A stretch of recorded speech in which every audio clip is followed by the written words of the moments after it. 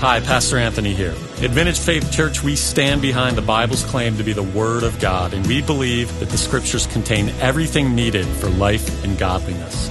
The Scriptures testify to the hope that we have in Jesus Christ.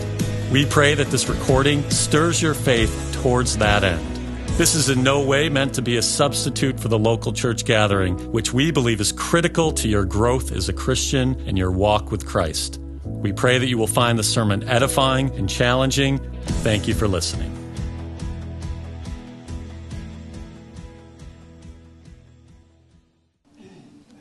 Hello and good morning. April may not be a good month for weather around here, but for Christians, April is very cool. I can't help but think of football coaches and those underdog sport movies where they're always like, this is our time is now. And Yes. that's what I think of April. Jesus and Easter and, Christianity, I've heard it said it covers a whole lot of stupid. Okay. We are in the New Testament this morning for our scripture reading. I'm reading from the book of Colossians. Okay? Colossians chapter 2, 13 to 15. And you, who were dead in your trespasses and the uncircumcision of your flesh, God made alive together with him, having forgiven us all our trespasses by canceling the record of debt that stood against us with its legal demands. This he set aside, nailing it to the cross. He disarmed the rulers and authorities and put them to open shame by triumphing over them in him. So as you know, we've been in a kind of a mini-series here on the promise plan of God. And you're hearing it week in and week out. You're hearing kind of the unfolding of the promise that was given in Genesis in the garden. We're going to put that up on the screen. Genesis 3:15. This is after Adam and Eve fell and they sinned and they listened to the serpent. And God comes onto the scene and he announces some judgments. And he says to the serpent, I will put enmity between you and the woman, between your offspring and her offspring. He shall bruise your head, and you shall bruise his heel. And you hear this from me constantly, but the reason that you hear it from me constantly is because this verse is a key verse in understanding the whole Bible. In this verse, you have all the theology of the Bible in seed form. In fact, Charles Spurgeon says it like this of Genesis 3:15. He says, there lie within it, as an oak lies within an acorn, all the great truths which make up the gospel of Christ. So think about this verse, and you may think, I don't quite see it, Pastor, but that's kind of the point. It's the beginning of a revelation that unfolds all throughout the Bible. But Spurgeon says it's like an acorn, and it's going to grow into an oak. And we're going to look at a part of this today, the bruising of the head of the serpent and the bruising of the heel of Christ. And we're going to look at the New Testament today. So as the Old Testament ends, you have 39 books in the Old Testament spanning roughly 4,000 years, and there's some agreements and disagreements on how many years, but 39 books spanning 4,000 years. And then the New Testament opens, and you have 4 books right in a row on one man. On one man. And obviously that's not a coincidence. We've looked at that in the Old Testament, how Genesis kind of moves along over many years, and then all of a sudden it's on Abraham. And it just focuses on Abraham for multiple chapters. And you'll see that in the middle of the Old Testament. It's moving along, and then all of a sudden David comes on the scene, and you're just hearing about David, chapter after chapter, book after book. But when you get to the New Testament, it's all about Jesus, because the whole Bible is about and pointing to Christ. Matthew 1:1 opens as such.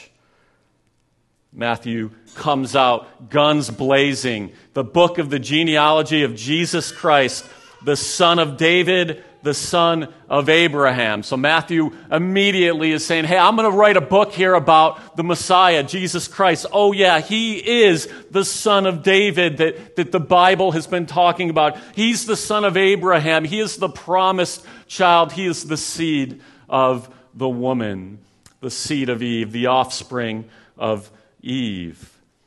In fact, if you look in these four accounts of the life of Jesus, Matthew, Mark, Luke, and John, 33% of those books focus on 1 week of Jesus' life. And that's the week that we're in right now. It's called in High Church Holy Week. You have from the triumphal entry to Good Friday to the resurrection. 33% of the Gospels focus on this week. This is a very important week in the life of Christ.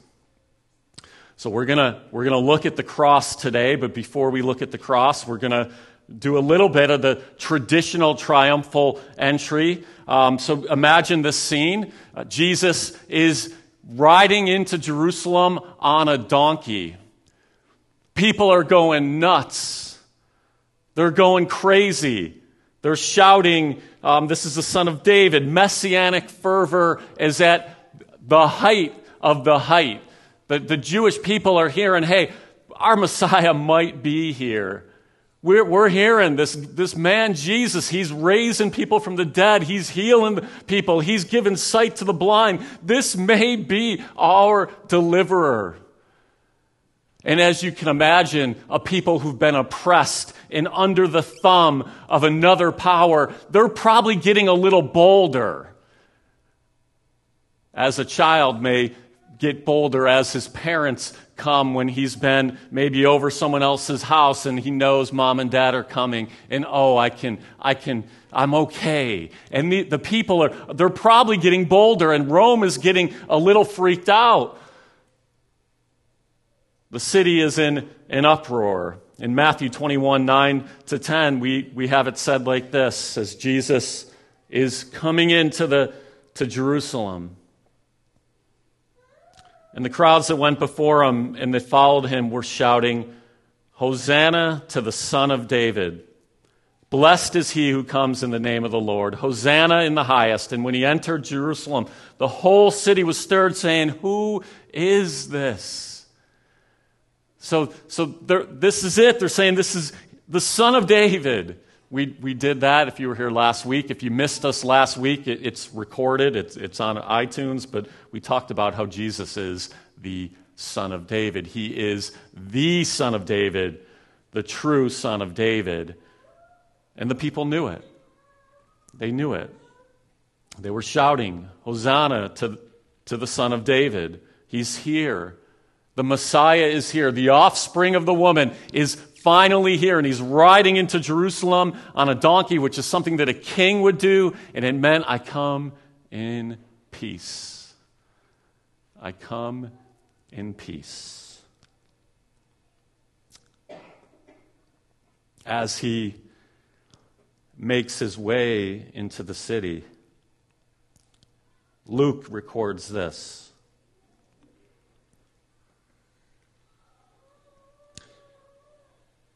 And when he drew near and saw the city, he wept over it, saying, would that you, even you, had known on this day the things that make for peace, but now they are hidden from your eyes. So think about this for a moment. You have the King of the universe, the Lord of all creation. He's coming into the temple where he was worshipped, where God's people worshipped. He's entering the city of David, where God's people were. And he weeps. He weeps. Actually, there's a few words in Greek for weep. The word here is to wail. It's got an emphasis upon noise. This isn't him shedding a tear. This is Jesus weeping. weeping over the city, over his people. So John records this as that week continues. John says this. This is Jesus' words. Now is my soul troubled, and what shall I say? Father, save me from this hour. But for this purpose I have come to this hour. Father, glorify your name. Then a voice came from heaven. I have glorified it, and I will glorify it again. The crowd that stood there and heard it said that it had thundered. Others said, an angel has spoken to him. Jesus answered, this voice has come for your sake, not mine. Now is the judgment of this world. Now will the ruler of this world be cast out. So set the scene for you. He's come in to Jerusalem. He's wept for the city. He's about to go to the cross. And what does he say? Now, the ruler of this world, he's talking about Satan, will be cast out. This is what's happening on the cross. We're going to look at the cross today is triumph. It's the triumph of Christ. But Jesus is just staring at that cross. He comes in, he knows that's where he's going. That's why he came into this world, and he is going after the enemy. He is going after the enemy. So as the narrative of Holy Week continues, we have Passover, and they're eating, and they're having Passover together. And they finish Passover, and Spurgeon has a quote here. He says, from the table of communion, the Redeemer arose at midnight and marched forth to the battle. He marched forth to the battle after Passover, after the meal. I want to kind of give you maybe a new way of viewing the cross. Maybe it's not new, but the garden and the cross, Gethsemane and the cross, that this was Jesus. This was his hour. This was his hour to cast out the enemy, and he was going into battle. He was going into battle. The Son of God was going into battle, a battle unlike any of us have ever seen or known.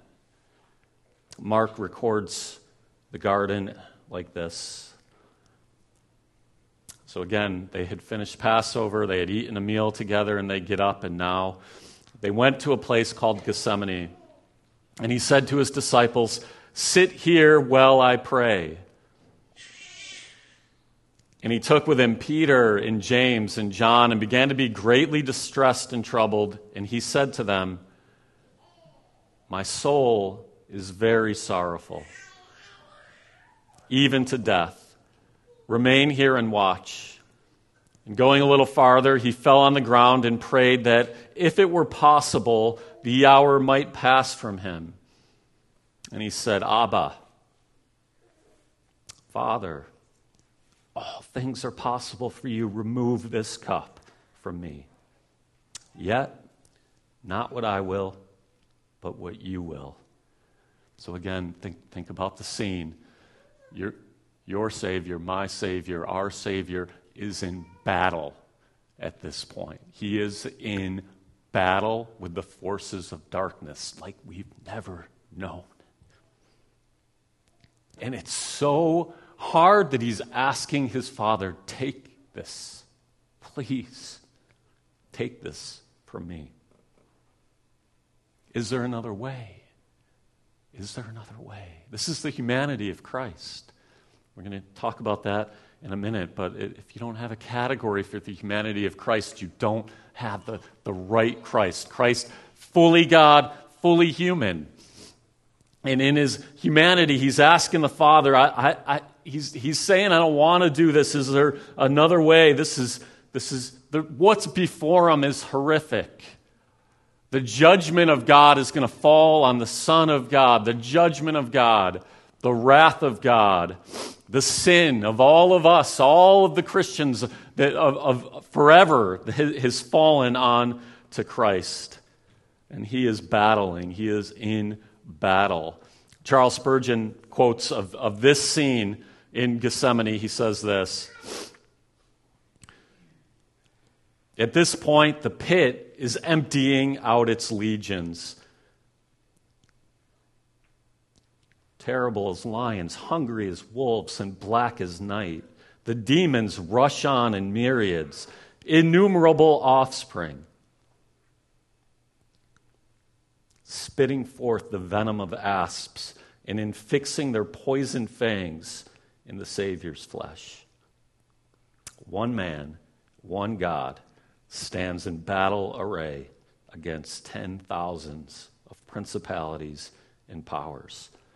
So the idea here is that even before Christ gets to the cross, he goes into that garden and he is battling the enemy for you, for me. He's battling. He's battling. And he falls to the ground and says, "Remove the cup." And again, I would ask you, do you have a category for Jesus, a human category? This is something the church has fought over for 1,000, 2,000 years. Like, he's not just God.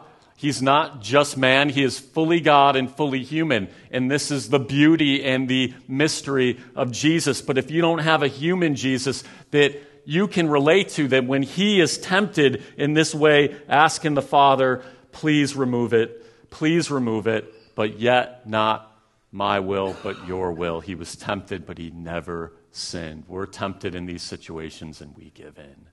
But he was tempted and he didn't sin. Is your Christ human? Is your Christ God? Maybe you relate more to Jesus on a human level, and you need to remember this. He is the Son of God. The offspring of the woman is the Son of God. The Messiah is God in the flesh. If your Christ is not human, you're going to struggle with intimacy. If your Christ is not God, you're going to struggle with his power. He's both, and you need to hold those together. And that's a doctrine that Christianity fights for. In fact, many of the cults get this wrong, and that's why we reject Mormonism and Jehovah's Witness. They're using the Bible, but they've got a different Christ, a Christ that's not fully God and fully human. But I would also submit to you today that if you decide to follow the Lord, that you too will face an unseen battle. It won't be like Christ in the garden, but the forces of darkness will come against you as well. I'm more convinced than ever as I do ministry that when a man or a woman decides to use their gifts and take a step forward for Christ, that a battle ensues. A battle ensues. And we're going to talk a bit at the end of what that battle looks like, because it's not a physical battle. We're talking principalities, we're talking darkness, lies, battle in the head. I just heard of, in the last couple of weeks, I heard of this concept of anti-fragile. Has anyone heard or read anything about that? Okay, so here's the idea. Fragile, we all know what fragile means, right? Don't shake it. This thing can break. Be very careful with it. We naturally think the opposite is durable, but durable isn't really the opposite. Fragile, it can break. Durable just means it will break at some point. It's just going to take a lot longer. The term anti-fragile means the more something gets opposed, the stronger it gets. The more something is opposed, the stronger it gets. And brothers and sisters, this is Christianity. The more trials you're exposed to, the more the enemy comes at you, you get stronger. You're not just durable, you're anti-fragile. This is how the Christian faith is made. When you read the scriptures. We only get stronger through trials. We only get stronger when people come against us. So I would just, say if you're in that, and many of you I know are in a season like that, God is He's strengthening you. He's strengthening you. You will come out of that stronger. All right, so let's keep going. The narrative continues. Christ in the garden, fighting the principalities of darkness in the garden. And now we have Mark 15. And the soldiers led him away inside the palace, that is, the governor's headquarters. And they called together the whole battalion. And they clothed them in a purple cloak, twisting together a crown of thorns, they put it on him. And they began to salute him, "Hail, King of the Jews." And they were striking his head with a reed and spitting on him and kneeling down in homage to him. And when they had mocked him, they stripped him of the purple cloak and put his own clothes on him, and they led him out to crucify him.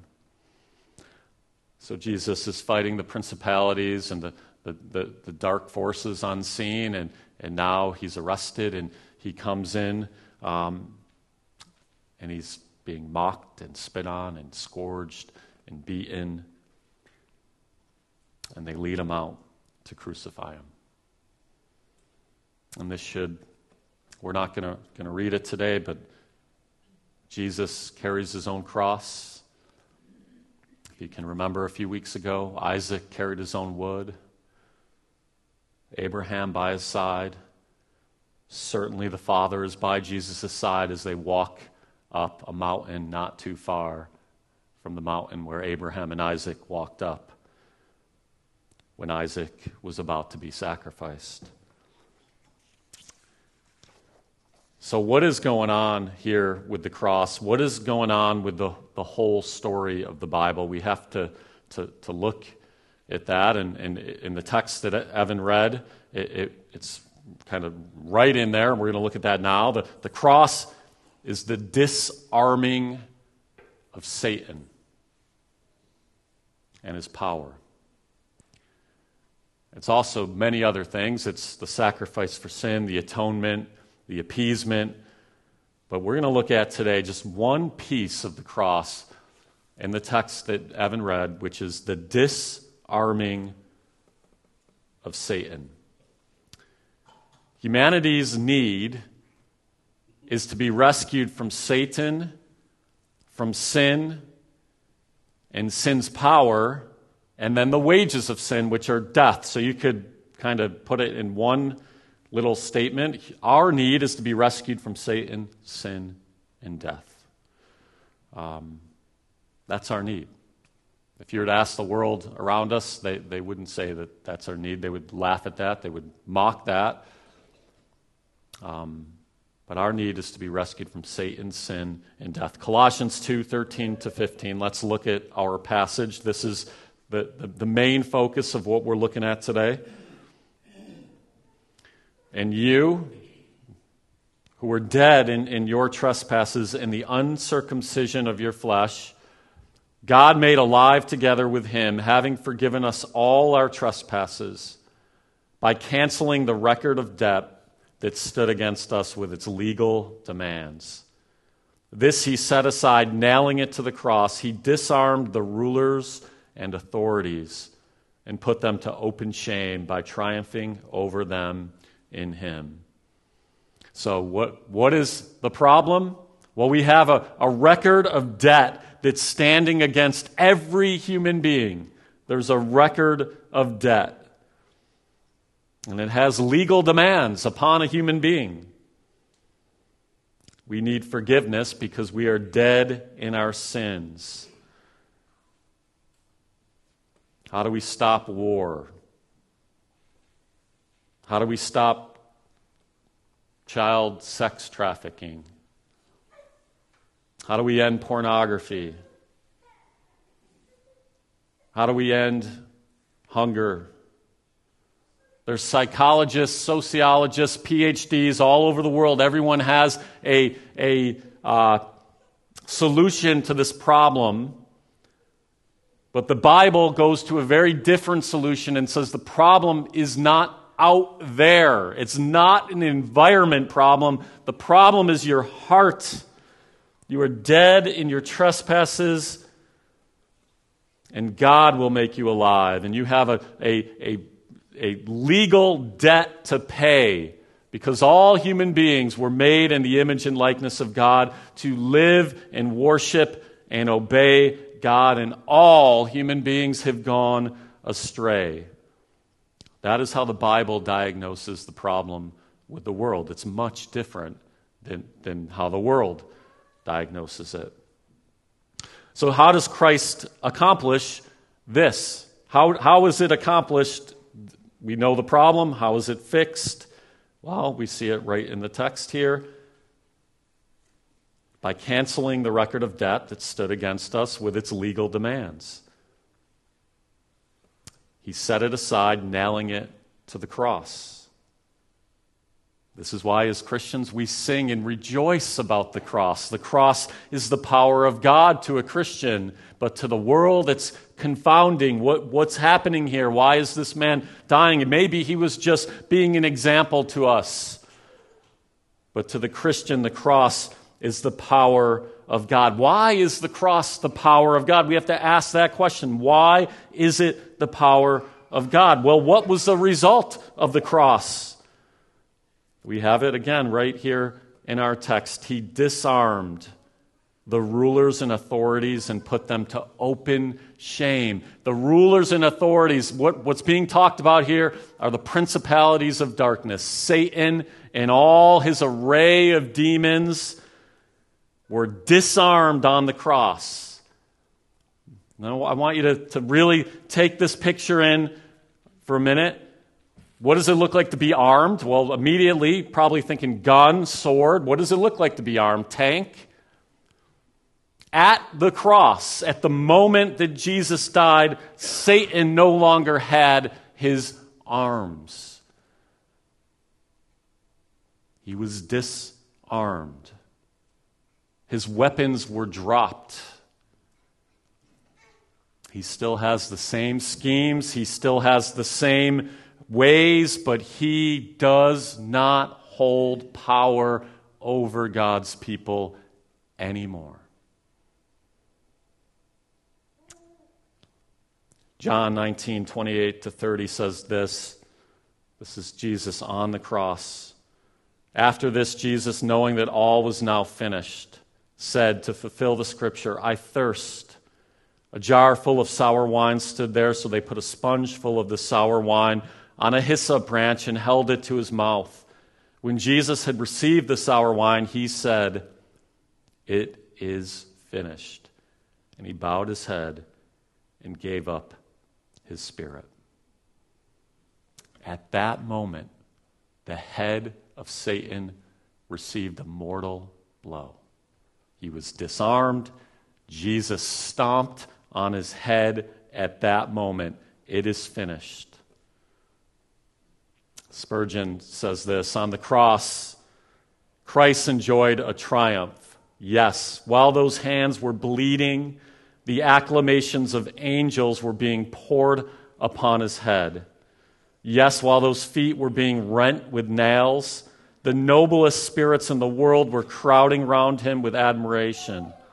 And when upon that blood-stained cross he died in agonies unutterable, there was such as was never heard before, for the ransomed in heaven, all the angels of God with loudest harmony chanted his praise. It is finished. The victory was won. Satan, his weapon was dropped. And if you're a thinking person, you have to ask, well, how Anthony? I look around and I look at this world, and Satan seems to be pretty active. It seems to be that Satan still has some weapons. And that's actually a good thought. And we're going to look at why, for the Christian, Satan is unarmed. Because for the non-Christian, Satan is still armed. For the Christian, he's not. Christ conquered on the cross. What does this mean for my life now? Well, first, we're saved from the danger of sin and the repercussions of sin, which is God's judgment, God's wrath, hell. This is the biblical picture of salvation. And I know even saying that can maybe, not everyone is quite there yet. But I would submit to you that there's a big problem, at least in American Christianity, where God's wrath, judgment, eternal consequences aren't talked about.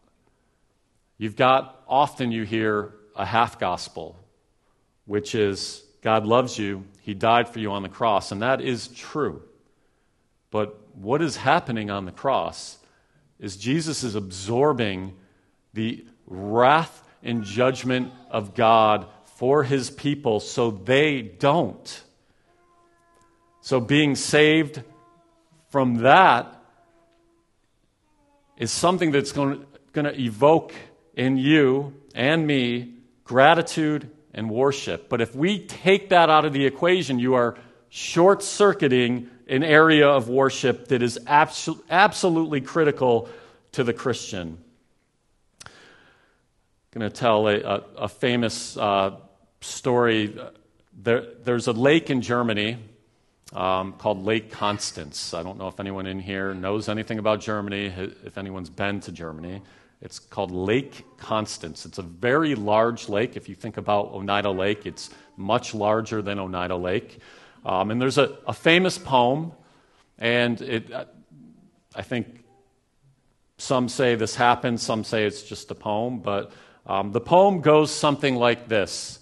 There's a rider on a horse, and he's riding in the winter, and he sees a town in the distance, and he's riding through the mountains and riding through things, and then all of a sudden the terrain gets really flat for a long time, and he's riding, and he can see he's getting closer and closer and closer to the village that he wants to go to. And he finally, after an hour of riding on this flat terrain, he gets to the village and he talks to a young woman and says, "Hey, I'm riding through here, and I heard that there's a lake. I just want to know where it is so I don't ride over it and I ride around it."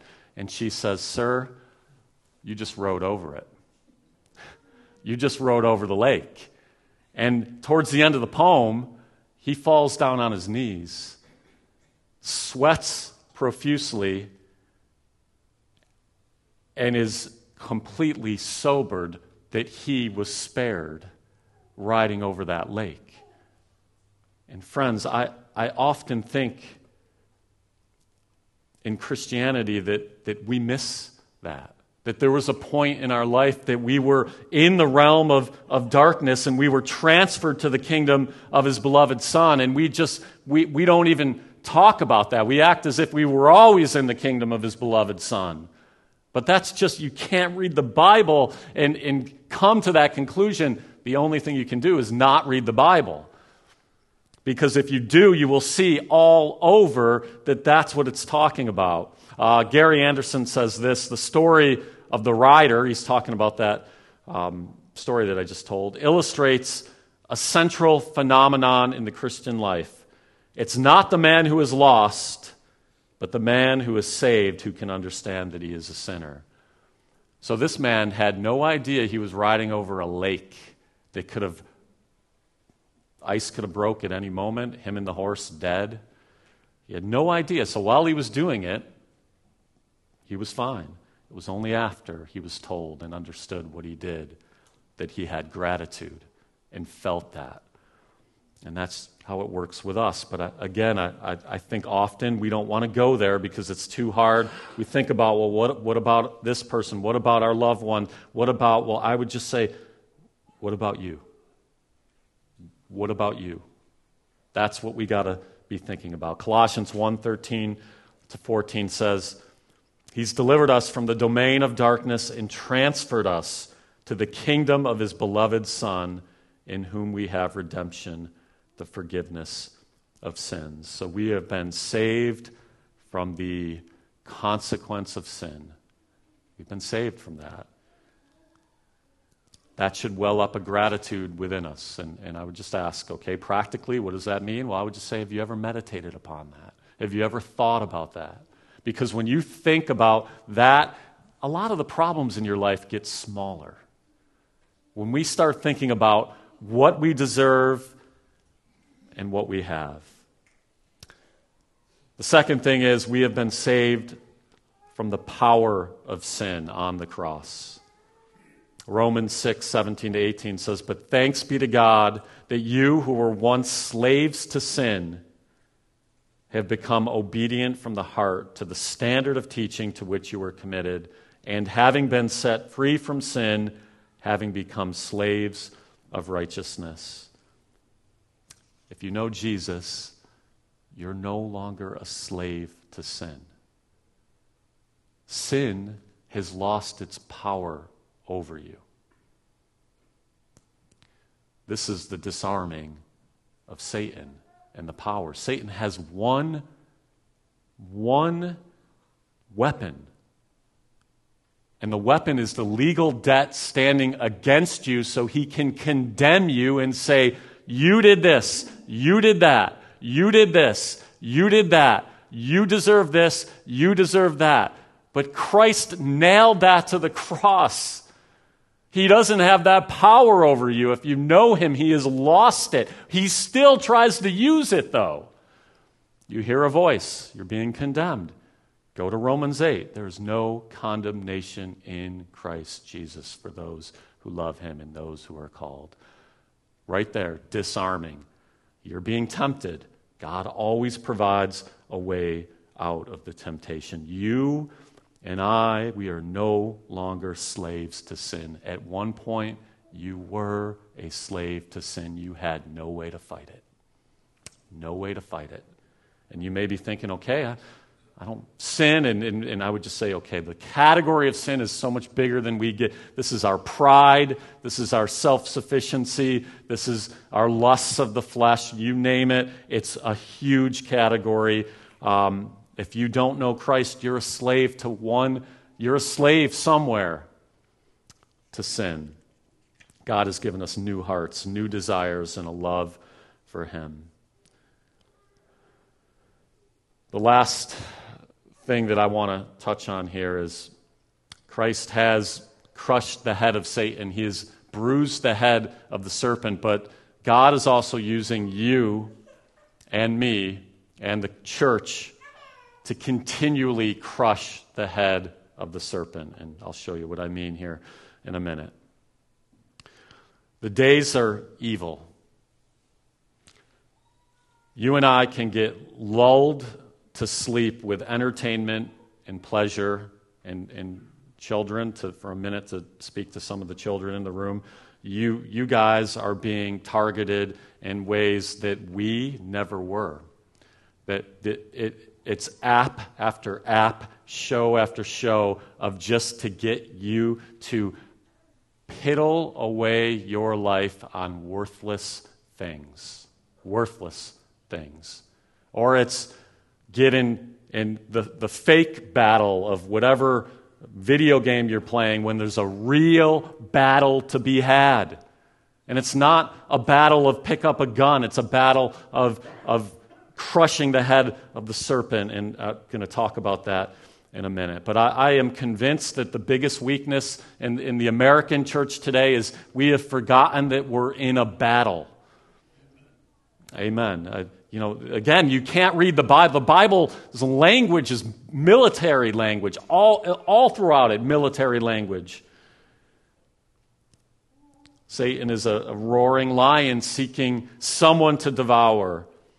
And what we do is we pick up the word and we're looking for the word to just speak to me and caress my soul. But really the word is telling us, get in the battle. You watch out. Get in the battle. You're buying into lies. You're spending your time on things that are not good. Satan is lulling us to sleep, lulling us to sleep. In Revelation 12:17, we have this, and again, think about this, the seed of the woman, the offspring of the woman, the offspring of the serpent. Then the dragon became furious with the woman and went off to make war on the rest of her offspring. Who is that?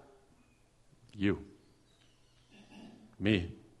The dragon is furious and is making war on the people of God.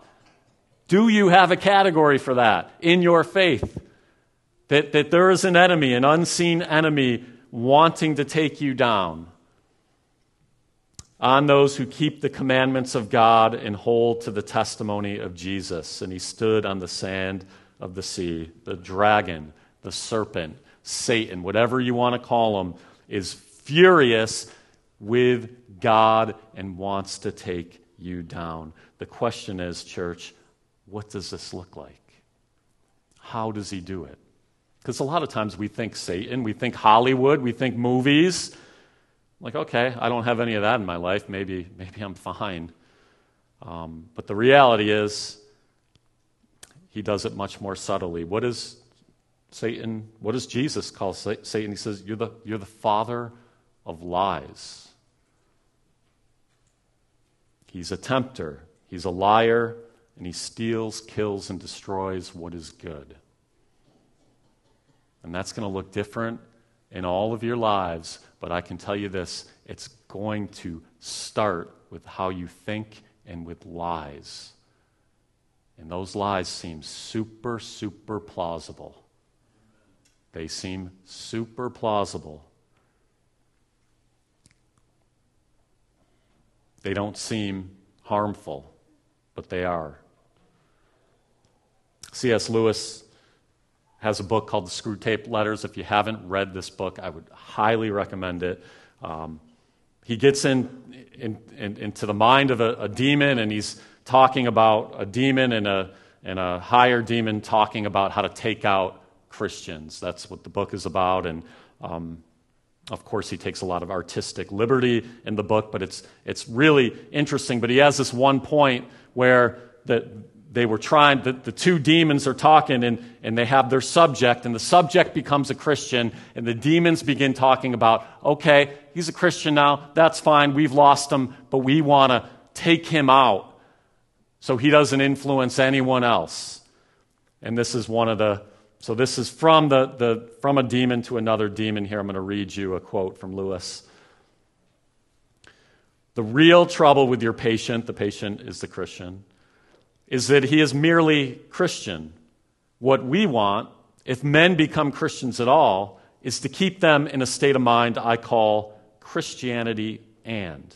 You know, Christianity and the crisis, Christianity and the new psychology, Christianity and the new order, Christianity and faith healing, Christianity and physical research, Christianity and vegetarianism. Substitute for the faith itself some fashion with a Christian coloring. Work on the horror of the same old thing. This is one of the most valuable passions we have produced in the human heart, an endless source of heresies in religion, folly in counsel, infidelity in marriage, and inconstancy in friendships." So Lewis is putting his finger on something that we all struggle with, and I got this in the sermon because I think this is one of the ways that the enemy slowly, subtly gets into your life and my life. First, Christianity and.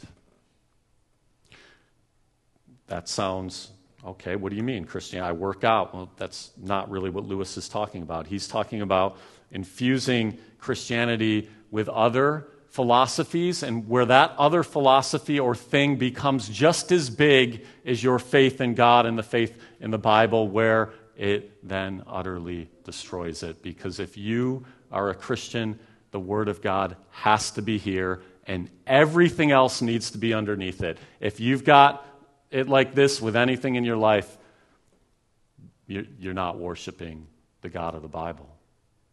It's a different God. So Lewis is getting on that thing that, okay, the enemy's going to, all right, you've become a Christian, but what about this? And I would just ask, how many of you early on in your Christian walk got sidetracked with maybe some other philosophy and then realized, okay, this is, I gotta get back to the Word. I know I did. That happens. It's an enemy tactic. He's using it all of the time. All of the time. The other thing that he's using is, Lewis points out, the same old thing. How can the church be the plan of God? Look at it. Look at me. Look at you. Same old thing. Okay, we're doing this again. Same old thing. Sunday, really? Anthony, you're sitting up here again talking about the seed of the woman, crushing the head of the seed of the serpent. Same old thing. Come on, can't we do something different? Can't we do something different? Maybe there's something let's go conquer the world out here, right? Like, same old thing. The Bible, come on, shouldn't we do something? Singing the same songs.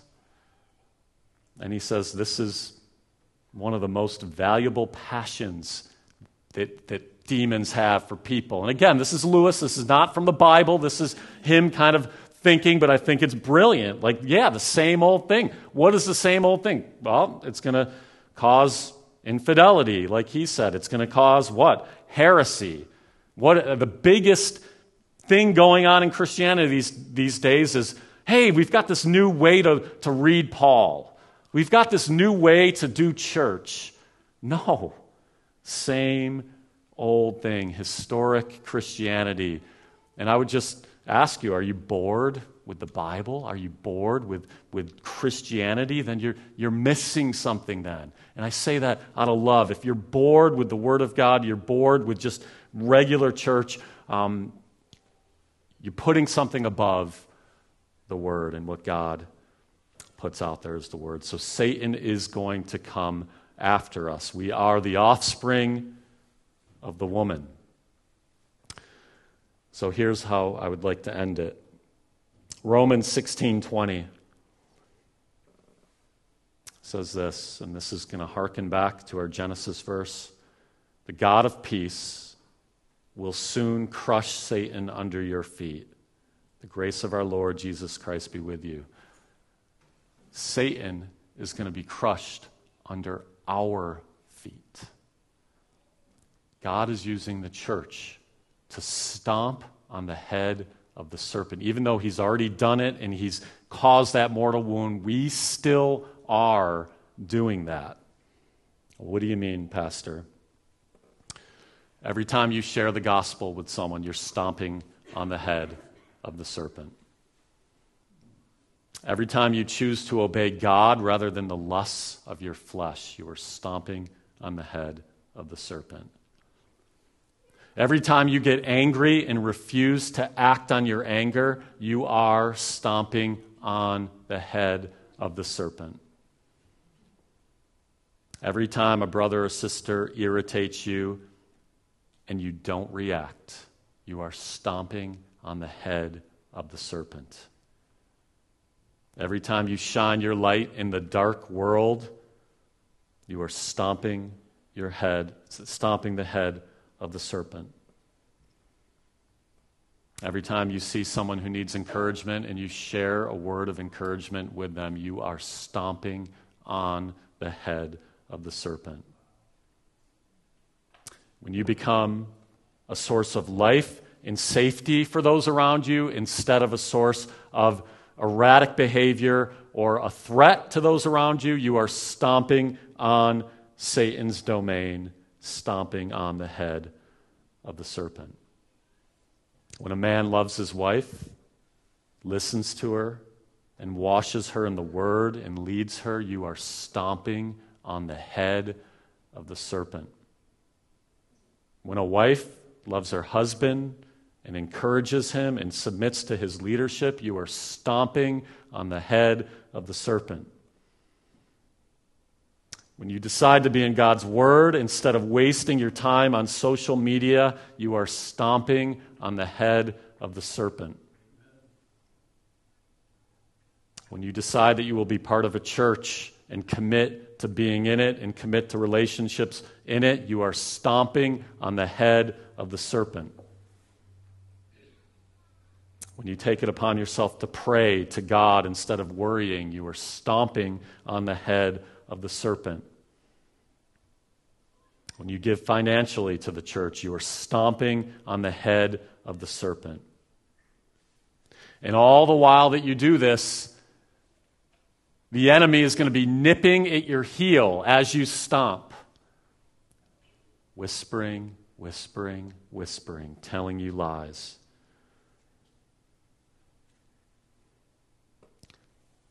But Satan has been disarmed, so we do not have to believe those lies. He was disarmed on the cross. His weapons are out of his hands. He's still trying to use them, but they're gone. Praise be to Christ. Let's pray. Heavenly Father, we thank you, Lord, and we love the cross, and we love the sacrifice of the cross, and I do pray that we can see maybe in a different light that what happened on the cross was a disarming of a power that the enemy has over people. I pray that we can know that we are no longer slaves to sin, we're slaves to righteousness, that the power of sin has no hold on us. We can be tempted, but we are not powerless over sin. We thank you for that, Lord. We look to the resurrection to come, as we will look at next week. But this week, Lord, help us to think and meditate upon the cross, upon the garden, and upon our Savior fighting this battle for his people, agonizing in this battle for his people. Lord, help us to see a bit of the humanity of our brother Christ. But let's also not forget his deity. And we pray this all in your name. Amen. Thanks for tuning in with us. We hope that you found this sermon edifying, encouraging, and challenging. To learn more about Vintage Faith Church, visit vintagefaithcicero.com. And of course, if you live in the area, we invite you to worship the Lord with us on Sunday mornings.